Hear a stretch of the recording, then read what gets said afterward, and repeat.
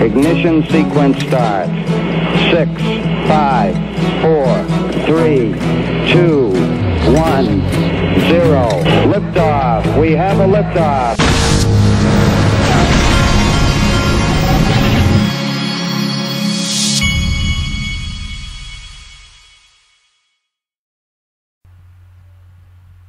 Hey everybody, this is the Digital Asset Investor. Now yesterday, Mr. B had let me know that my sound was off a little bit, and there was I can't remember, the other guy had told me that it sounded more tin canish. I think, and many of you out there might be able to correct me, but I've been working with this for a little while this morning, and there's a setting on my microphone, it's called gain. And in my testing, that seems to have solved the problem. But if it didn't solve the problem, let me know, and I can turn some other knobs. You just have to tell me which knob to turn, because I know nothing about this audio stuff. Now, what I'm about to show you, to me, was fascinating. And first, I wanted to, there's a lot of talk going around about this Federal Reserve, the real-time payment system, and whether they'll use Ripple and all of this stuff. Now, I've looked around enough, and I've seen what I'm about to show you. I've seen commentary from some people that work at Ripple, and I've pieced it all together. And the gist of what I see is that this particular system is not going to be using Ripple or XRP, but it's going to be good for Ripple and XRP. Almost the way that we've talked about walled gardens. It's kind of like the Federal Reserve will have its own walled garden, but it will make it easy for things to be plugged in with Ripple's cross-border payments. And that's what I'm kind of getting out of all this now. The Federal Reserve announces plans for a real-time, but first I wanted to show you this. Now this is interesting to me. This is fascinating to me. Do you ever get the feeling, many of you who are veterans in the XRP community, and many of you who have started to study all of this and started to do your own research about digital assets, one thing that comes up quite often is whether this was all started by governments. You know, governments, you know, we talk a lot about how governments, this was a creation, and it came out of the financial crisis, and it was an answer to governments. Well, there's one theory that's gone around for a long time, that the governments, they know that their central bank model will not work much longer, and that they created all of this. Well, look at this.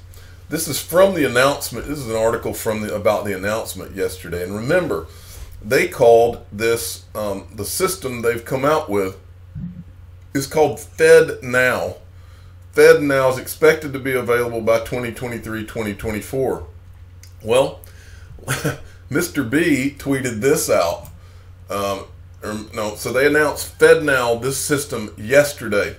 Well, Mr. B at XRP Mister sent this out. FEDNOW was filed for trademark October 15th, 2008, during the financial crisis, and abandoned 2/18/13. But here's what is interesting to me. This is the actual U.S. This is the U.S. Trademark Office, folks. This is from the U.S. Trademark Office, and the applicant is the Federal Reserve. Okay. This is what I find interesting. FEDNOW, and this, remember, this is on October 15th of 2008. 2008. Says providing same-day electronic processing of ACH transactions via a global computer network. What this means, folks, is that the government, they were fully aware of digital assets and blockchain in 2008. They knew all about it before it came out. That has to make you ask a lot of questions. And some of the people on Twitter will come out of the woodwork off of this right here, and you'll probably see a lot of things, and I'll show some of them to you as people bring things out. But this right here, to me, is a big deal. And the reason it's a big deal, look, remember, the Bitcoin ledger started on the 3rd of January 2009. So this thing is trademarked before Bitcoin comes out. These guys had to know, someone in the government had to know about Bitcoin. That's what it says to me. And then, as we know, XRP was created by a group of guys, to improve upon Bitcoin. And I'm not saying this is what happened, but I am saying that a lot of good arguments could be made that Bitcoin was an experiment, and that some of these other digital assets that are better are the evolution of that, and who knows who started the evolution of that. But anyway, that's all I'm going to say there. Now I want to get into, there's been debate online, and I'm going to kind of show you what I think this all means. There's been debates online about what the faster payments thing and whether Ripple's going to be involved or XRP.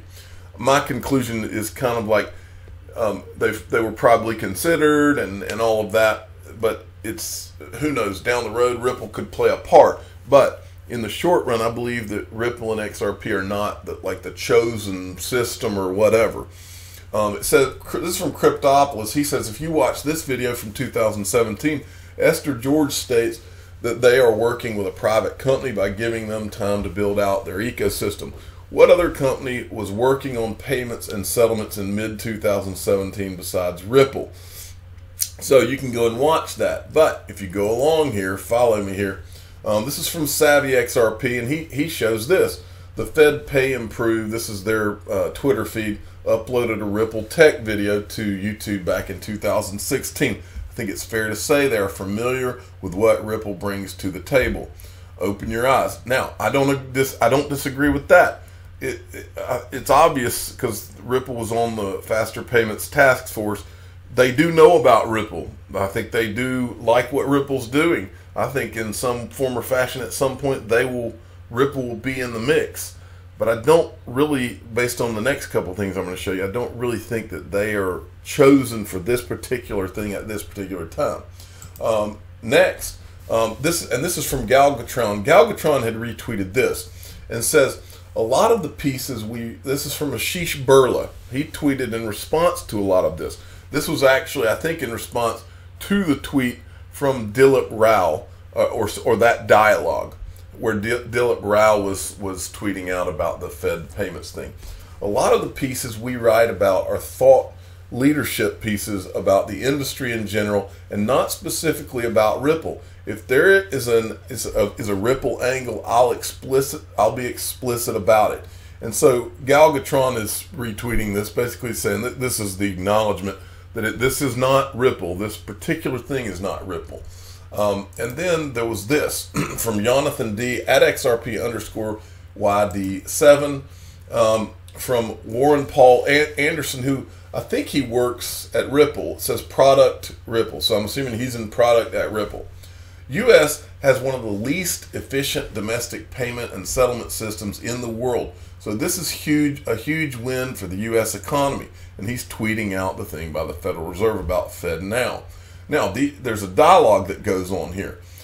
This is for domestic payments. And then Warren Anderson comes in and he says, this could greatly help U.S. cross-border payments, and thus the work Ripple is doing, because it could hopefully speed up last-mile transactions in, out of the U.S. So what I think, the way I am envisioning this is that, yes, this faster, just like I've said about how Libra from Facebook would get all of their people online with digital assets so that it would be very easy to bridge to an XRP. That's the way I'm seeing this as well. Now, there's a thread on this, and remember this, what Warren Paul Anderson says, hopefully speed up last mile transactions. Now, we go to this thread is from XRP Research Center, and he did a long thread at XRP Center. Let's fast forward to the 10th thing in the thread. He says, how is FEDNOW how this FEDNOW help Ripple improve its cross-border payment services, both Xcurrent and Xrapid? The answer is quite short. With the integration of faster last-mile payments. Same thing Warren Anderson said. I did say that right, didn't I? Warren Paul Anderson. I'll explain why in the following tweets. I'll focus on Xrapid. Same applies to Xcurrent. Think about the following scenario. Bob has a bank account with Wells Fargo. SendFriend has a bank account with HSBC. And Bitstamp US has a bank account with JP Morgan. In a typical XRP transaction, SendFriend will require Bob to fund its SendFriend account in anticipation of the actual execution of cross-border settlement through XRP. Such funding will require Bob to start a last-mile payment through domestic rails for the benefit of SendFriend's HSBC account. Once SendFriend has domestically been credited with Bob's funds, it can now start the XRP process, meaning that it has to start another last-mile payment to fund its Bitstamp account in anticipation of the correspondent purchasing of XRP. So far, 2 domestic last-mile payments have been made to initiate an XRP TXN. Bob's Wells Fargo, SendFriend's HSBC, Bitstamp's JP Morgan. All of this happens inside the U.S. Once at Bitstamp, funds can be used to purchase XRP and send it into other countries. Last-mile payments happen in both ways: payment initiation into other countries and payment reception from other countries. Here comes the fun part. XRP shall be understood as payment software designed to automate the process of merging domestic last-mile payments, either initiation or reception of payments, with XRP conversion against 2 different fiat currencies at both sides of a transaction. All of the above said, if you have the Fed improving last-mile payments velocity with the implementation with an efficient RTGS system with connectivity to 10,000 banks, you also have the Fed indirectly improving XRP payments velocity, at least at US leg on of the TXN. So this goes on. Well, let me finish. Essentially what FEDNOW would do for the benefit of Ripple is improve the speed of both Bob's transaction into SendFriend's HSBC account and SendFriend's transaction into Bitstamp's JP Morgan account. This would improve the overall cost and speed of an XRP TX transaction. If you understand this thread, you will understand why Ripple is interested in pushing the Fed for creation of domestic RTGS system, following other countries like Mexico. Ripple does not need to provide a RTGS system to be benefited by it. And I think that is about as good as you're going to get, folks. Really good job done by XRP Research Center. Give them a follow at XRP Center. Next, from XRP Dave, the Davey92. Just wanted to read briefly a couple of these quotes. Experts say now is the time to invest in crypto, and eToro makes it easy. Mike Alfred, CEO of Digital Assets Data, believes Bitcoin is the most important asset class of our lifetime, and that every customer should allocate up to 5% of their portfolios for crypto assets.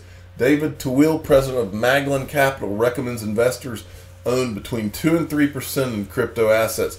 Even Mark Mobius has changed his tune. The co-founder of Mobius Capital Partners, who once famously branded Bitcoin a fraud, now believes cryptocurrencies will be alive and well in the future. And then there's this from ADX Big Time, and I'll close with this. Peter Schiff is really mad about how CNBC is covering Bitcoin. Why does CNBC, and by the way, there's a blower going in the background, but you're used to that if you're a listener of this channel. Why does CNBC allow Brian Kelly to lie about Bitcoin? He just assured viewers that a new high in Bitcoin is a certainty because for the first time ever, an institutional herd is now buying. Brian, I challenge you to identify those institutional investors that have piled in. Wow, that is, I'm amazed that he is going down that road, because I could give him the names. Well, Harvard and Yale, for instance. But also, you could look at what Ripple has sold. Ripple sold, what was it, $250 million of XRP? I'm the digital asset investor. I'm not an investment advisor. This is for entertainment purposes only. Please subscribe and hit the like button. And tell your friends and family to explain to Peter Schiff that institutional investors, there is a herd coming in. Thank you for listening.